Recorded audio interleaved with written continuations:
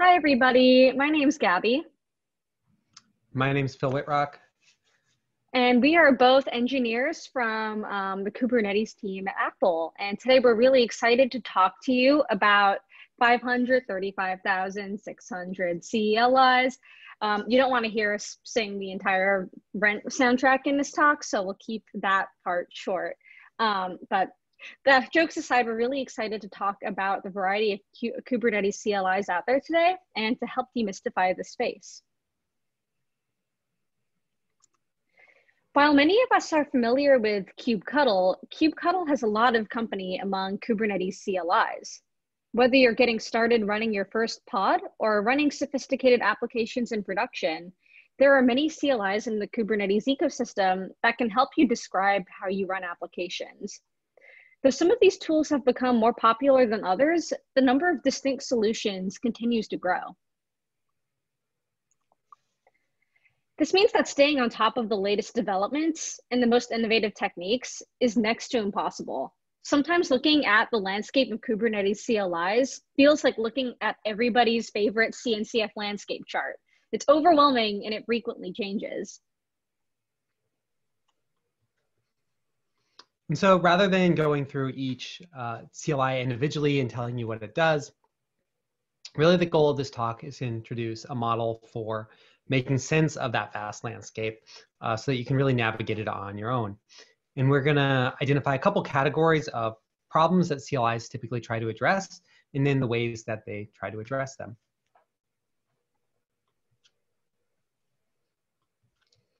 So the first problem we're going to look at is you want to define your application in some higher level construct that maps to some lower level APIs.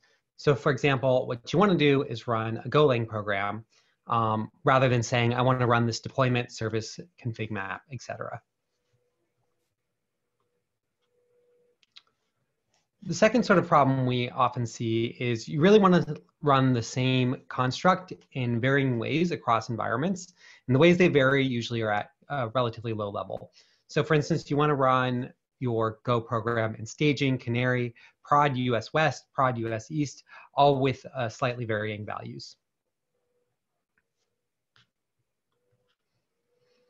And the third problem we're going to look at is really about taking high-level supplemental concerns that are loosely coupled to any specific abstraction or any specific invariant, and really just cut across them, right? So for instance, you want to set up logging or some sort of a sidecar container for all your applications, whether they are Golang or Spring Boot or Rails or Node.js or something else.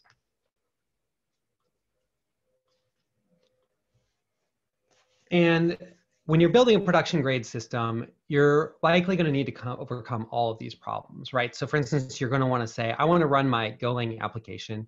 I want to run it with Splunk logging, and I want to run it in staging, canary, and production, all with slightly varying values.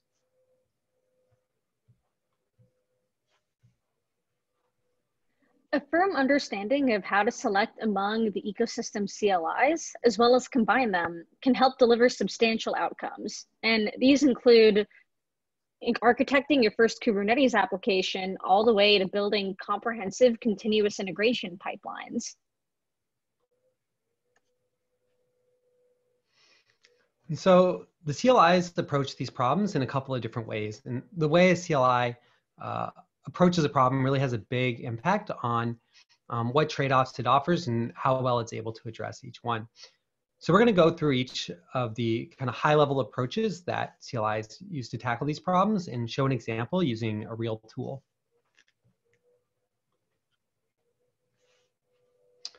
So templating is the first approach we're going to look at.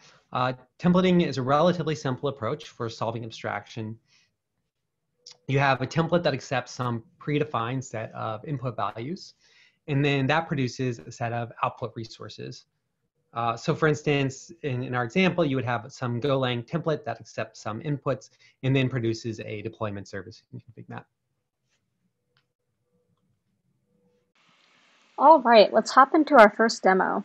We're going to deploy something a lot of people deploy to their Kubernetes clusters, which is kube state metrics exposed via Prometheus. The chart.yaml we have here is pulled from the Prometheus project's official Helm chart repository on GitHub.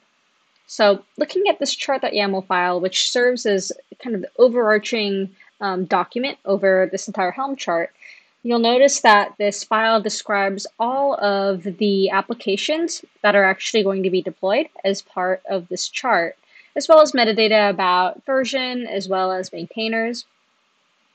And another element I want to focus on here is the fact that this is a Prometheus project, meaning that kube state metrics is actually not part of this chart itself and is pulled from another Helm chart. So we have an example of cross-cutting abstraction here.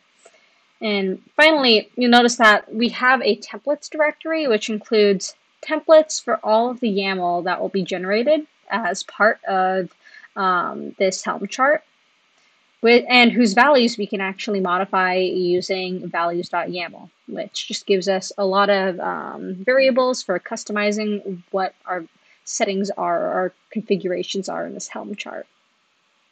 So let's get started then.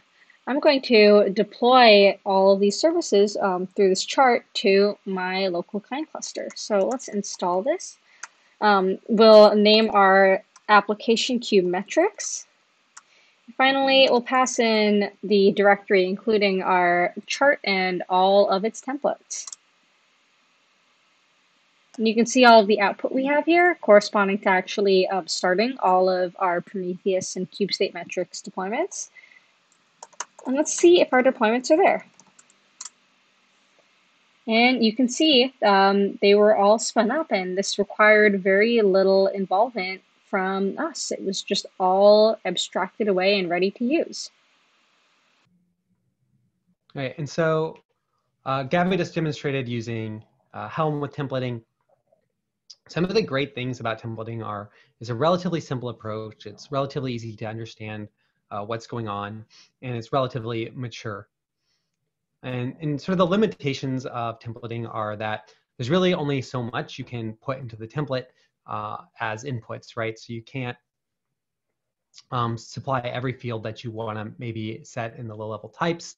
And it doesn't natively really tackle variance or cross-cutting concerns.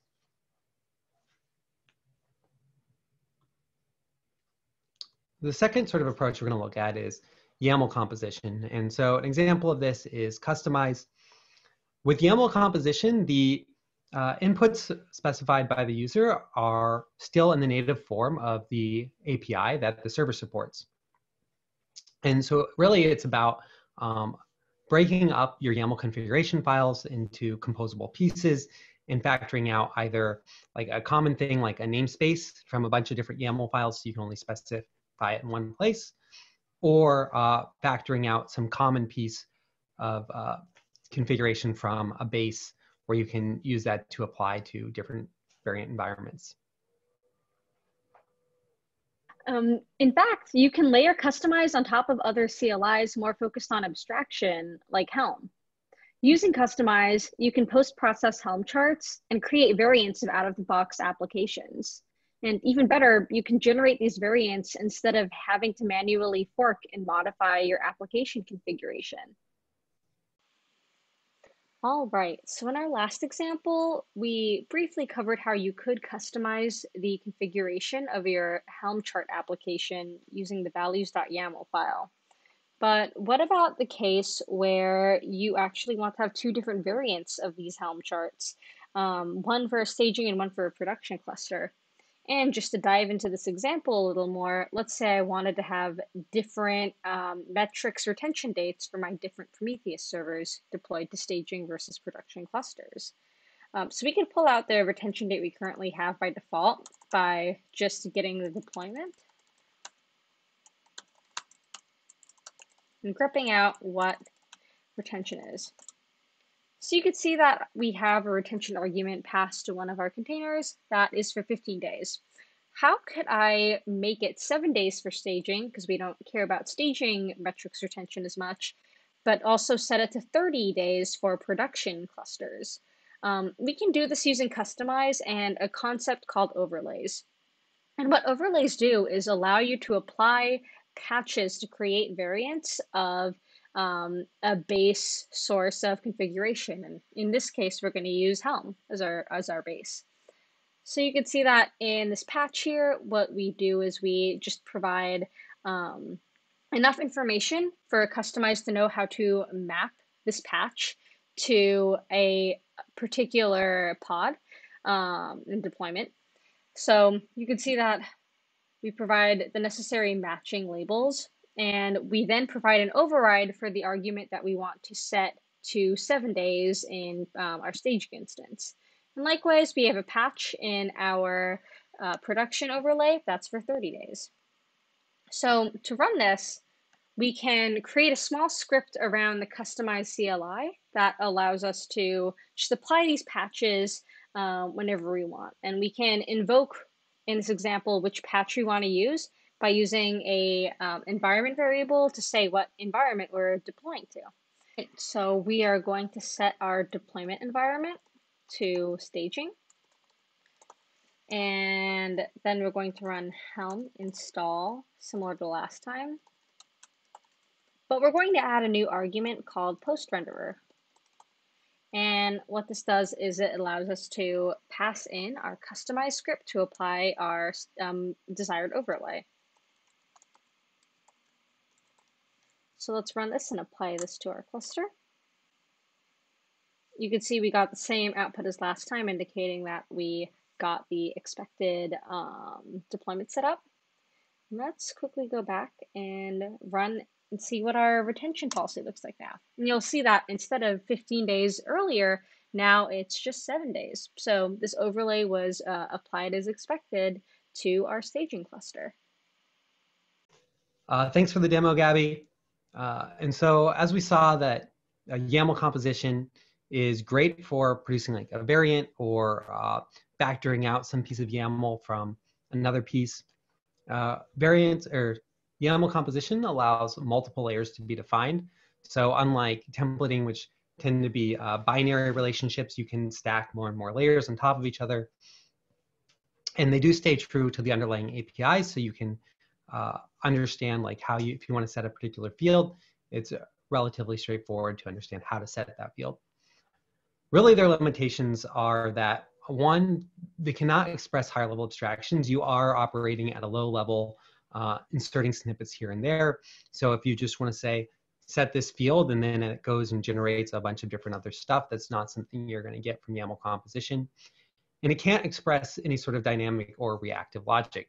So that means if you are patching another layer and that layer changes underneath you, your patch is not going to be able to react to that. It's just going to be static, and so that can be brittle.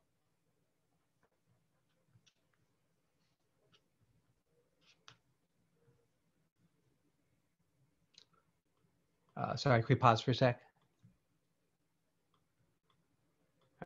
I'm just gonna have to. I'm gonna have to turn on my do not disturb. There we go. Sorry, there was a little ping. That's annoying. Okay, and starting. A third approach we're going to look at are configuration domain-specific languages. And configuration DSLs are languages specifically designed for users to express configuration and solve problems related to configuration. They're optimized for expressing and composing and transforming configuration data. And they frequently use something like inheritance or unification as their primary technique. In this demo, we'll take a look at the DSL QLang. And what QLang does is it allows you to create this notion of a patch that's applied to base deployments. So let's actually take a look at this patch first. And you can see that this patch is responsible for providing default values, but also imposing types on certain fields that are supposed to be populated by the base values that I'll show you above. But you can see that replicas are meant to be integers and components are meant to be strings. And scrolling up here, we can see that we've actually been able to populate those typed values with actual values of their own. So we have one for staging that has the 7-day retention period we're now familiar with. And we also have a production one with a 30-day retention period. So let's take a look at running this. And you can see that what is spat out are our deployment manifests with our corresponding customer retention dates. And just to show this typing in action, let's set replicas up here to a string, which it's not supposed to be. And you'll see that Q was able to give us an error related to this mismatch between types. And so summarizing domain-specific languages, they're really a one-stop shop for expressing your configuration. You can do all your configuration stuff in them. They really are focused on providing a configuration-first experience.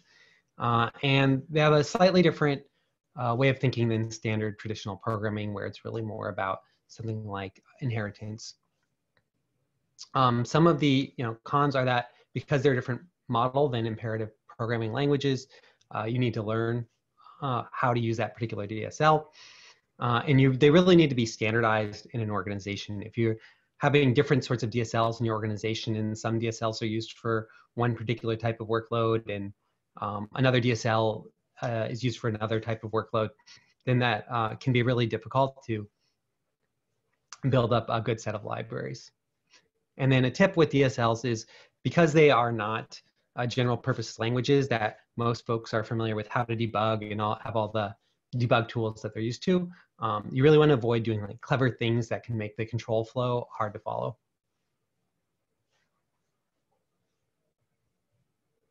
All right, moving on to the general purpose language techniques. So this is kind of following in the idea of, why don't we do configuration as code? And instead of having a kind of new thing that folks have to learn, trade that sort of customized model focused on configuration for a model that just uses a programming language people are familiar with. It's often part of a framework which can do more than just expressing configuration, but can also manage stuff like rolling out your configuration or solving other problems for you.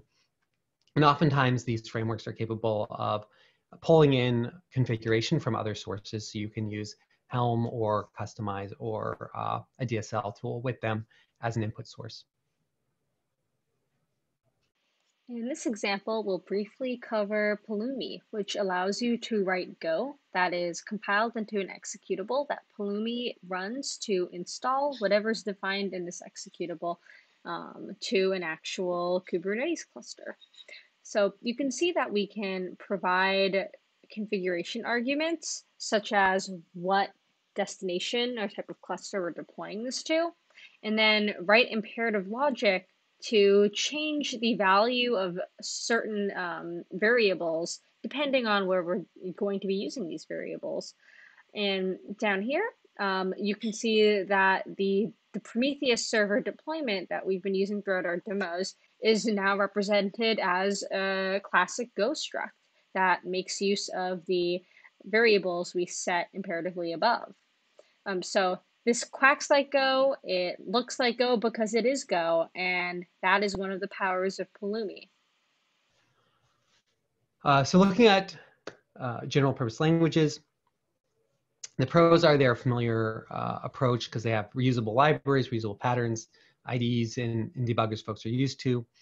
And they may come with a built-in support for tackling other problems, and they can usually ingest configuration from other sources as well. Some of the limitations of general purpose languages is that the languages themselves are typically not optimized for expressing configuration. So it's a little more challenging than a DSL would provide. There is complexity that comes with writing a program. Like, the ability to just look at the program and know that this is going to output the right thing is more challenging when you have functions and you have for loops and branches and these sorts of things.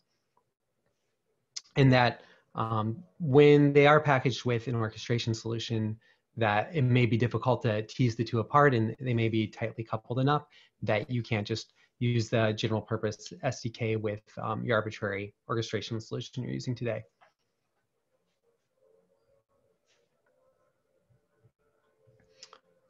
And sort of the final approach we're going to look at is modeling client-side configuration similar to server-side APIs, right, or server-side really configuration. And so the idea here is you write, modules or functions which look at the holistic state of the system, similar to how controllers look at the holistic state of the system, and are capable of reading into configuration, generating new configuration, transforming configuration, or validating configuration based on some desired spec provided to that function.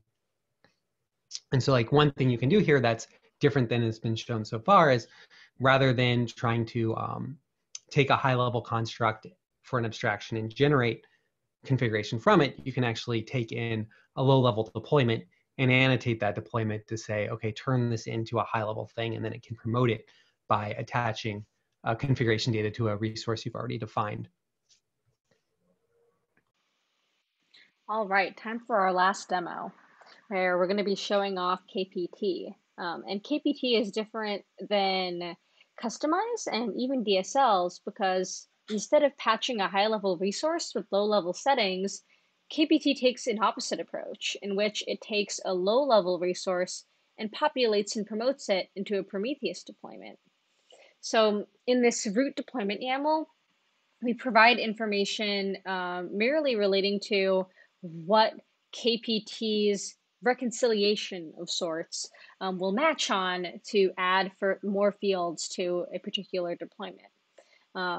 And we use something called a Starlark script to handle that in KPT land, but we won't delve into that too much in this demo. Just know when we run KPT function run, and then try run it to get the YAML and enable star so we can run that Starlark script, you can see this deployment we have above is expanded out with the other fields like image, arguments that we expected as in previous demos. And here we again see our default of 17 days. Now to watch KPT's variants support in action, we can uncomment the spec here, which provides a different first argument, and then run the same argument as we ran previously, and you'll see that the promoted deployment now includes our new custom retention time of just 7 days. So that's just a taste of KPT in action. The pros of the sort of controller-esque approach are that the architecture is similar to the Kubernetes APIs and controllers, so you get kind of the same capabilities that you get there. If you are consuming functions, that this is a relatively flexible and composable approach, just as controllers and APIs, you can match deployments and horizontal pod autoscalers and these sorts of things. You can do similar capabilities. The cons are, one, that writing a controller, for instance, is more difficult than writing a template, and that's true here as well. You're evaluating a much broader set of inputs and reconciling the state of the system, so it's going to be more difficult to write those modules because they are more sophisticated. And a second limitation here is that it is a really relatively new and experimental approach. It's really only been come about in the last year, and so there's not a lot of resources for what are the best practices and how do you best use this technology. All right, now that we've had a chance to go over 5 techniques used by Kubernetes CLIs, we can evaluate how each type of CLI can help us with certain objectives. So on the top 2 rows, templating and YAML composition emerge as the ideal option for folks who want to keep their logic simple. They are useful for abstraction and variance respectively, but given their emphasis on simplicity, they don't attempt to provide all of abstraction, cross-cutting abstraction, and variance at once. So as a result, you might not get all that you want from either of these options. Moving down the y-axis, we can see that domain-specific languages and general-purpose languages offer similar functionality, with less simplicity traded for more customizability. The choice between the two language-based options hinges on how declarative versus imperative you want your logic to be. DSLs are also great if you invest in your configuration system and can standardize on a single approach, whereas general purpose languages are useful if you want to develop solutions in a language you're already familiar with, or want to ingest multiple input types into an orchestration system with some last mile changes. And finally, our relative newcomer, controller-esque CLIs, allows you to layer and combine logic. So for folks looking to mix and match logic on various types of inputs, as well as try something kind of fun and new, controller-esque CLIs might be a good fit for you. On that note, we hope this talk successfully opened you up to something you didn't know and empowered you to explore the diverse world of Kubernetes CLIs out there. Thank you for your time. Now we're going to take questions, right? Yes, question time.